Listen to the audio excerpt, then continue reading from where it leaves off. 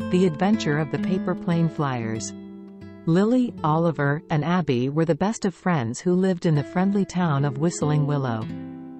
They loved spending their afternoons together, trying out new games and crafts. One sunny day, they decided to make paper planes and have a flying competition in the park. After carefully folding and decorating their planes, the trio headed to the park, excited to see whose plane would fly the farthest. They lined up, counted down, and with a flick of their wrists, sent their paper planes soaring through the air. Suddenly, a strong gust of wind swept through the park, catching the paper planes and carrying them far away.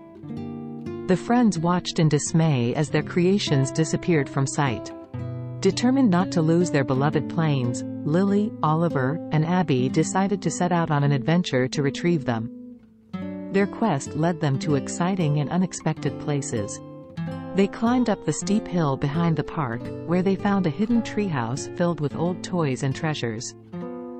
They trekked through a dense forest, encountering friendly animals that joined them on their journey.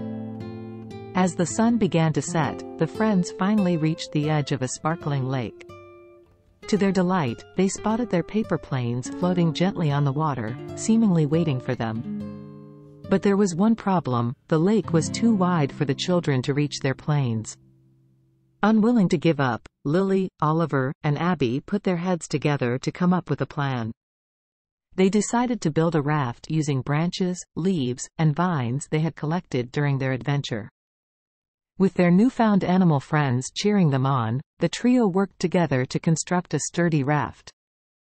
Once the raft was complete, Lily, Oliver, and Abby climbed aboard and set sail across the lake.